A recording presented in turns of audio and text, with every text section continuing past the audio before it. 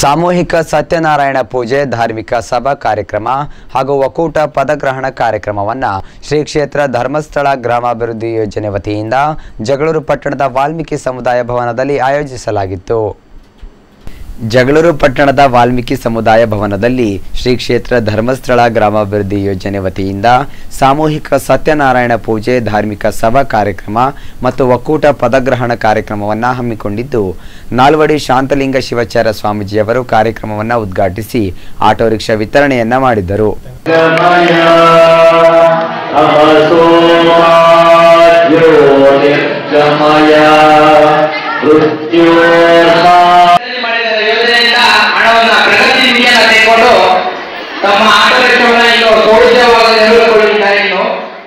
ಇನ್ನು ಮುಂಜಾನೆಯಿಂದ ಸುಮಾರು 251 ಜೋಡಿಗಳು ಸತ್ಯನಾರಾಯಣ ಪೂಜೆಗೆ ಭಾಗವಹಿಸಿ ಪೂಜೆಯನ್ನು ಸಲ್ಲಿಸಿದರು.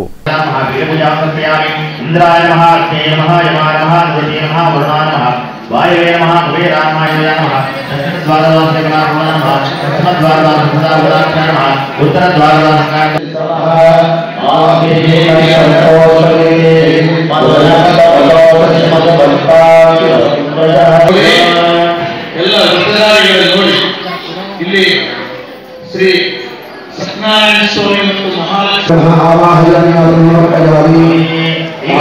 ಒಂದು ಹೂವಿನಲ್ಲಿ ನೀರೆಂದುಕೊಂಡು ಪ್ರೋಕ್ಷ ಮಾಡ್ತಾ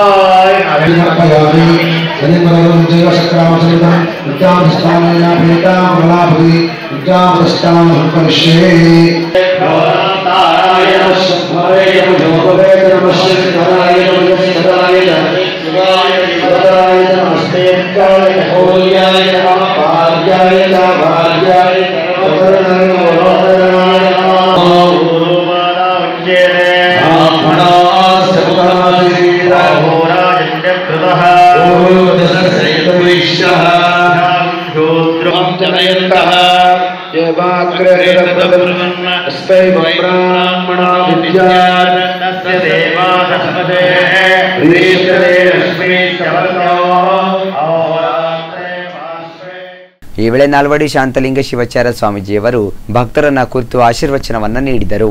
ಅಮೂಲ್ಯ ಹಾಗೂ ಅರ್ಥಪೂರ್ಣವಾದ ಒಂದು ಮಾತನ್ನು ಹೇಳಿದ್ದಾರೆ. ಏನು ಆ ಮಾತು ಅಂತ ಕೇಳಿದ್ರೆ, ದುರಿತ ಕರ್ಮವನ್ನು ಬಲ್ಲದಿರು, ಪುಣ್ಯವನ್ನೇ ಮಾಡು. ಹೇ ಮನುಷ್ಯನೇ, ನಿನ್ನ ಜೀವಿತ ಅವಧಿಯಲ್ಲಿ ನೀನು ಬದುಕಿ ಬಾಳು ಪರ್ಯಂತರವಾಗಿ ನಿನ್ನ ಕೈಲಾದ ಮಟ್ಟಿಗೆ ಪುಣ್ಯ ಕರ್ಮವನ್ನೇ ಮಾಡು.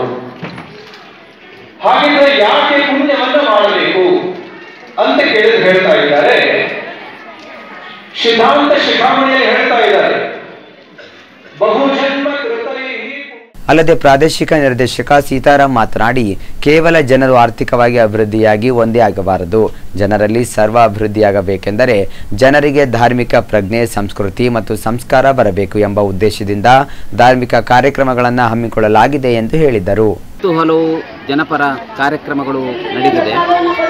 ಕೇವಲ ಜನರು ಆರ್ಥಿಕವಾಗಿ ಅಭಿವೃದ್ಧಿ ಆದರೆ ಸಾಲದು, ಸರ್ವಾಂಗೀಣ ಅಭಿವೃದ್ಧಿ ಆಗಬೇಕಾದ್ರೆ ಜನರಲ್ಲಿ ಒಂದು ಧಾರ್ಮಿಕ ಪ್ರಜ್ಞೆ, ಸಂಸ್ಕೃತಿ, ಸಂಸ್ಕಾರ ಬರಬೇಕು ಅಂತ ಹೇಳುವಂಥ ಉದ್ದೇಶದಿಂದ ಸಾರ್ವಜನಿಕ ಧಾರ್ಮಿಕ ಕಾರ್ಯಕ್ರಮಗಳನ್ನು ಹಮ್ಮಿಕೊಳ್ತಾ ಇದೆ. ಅದರಲ್ಲಿ ಬಹಳ ಶ್ರೇಷ್ಠವಾದಂಥ ಕಾರ್ಯಕ್ರಮ ಅಂತ ಹೇಳಿದ್ರೆ ಸಾಮೂಹಿಕ ಶ್ರೀ ಸತ್ಯನಾರಾಯಣ ಪೂಜಾ ಕಾರ್ಯಕ್ರಮ. ಇವತ್ತು ನಮ್ಮ ದಾವಣಗೆರೆ ಜಿಲ್ಲೆಯ ಜಗಳೂರು ತಾಲೂಕಿನ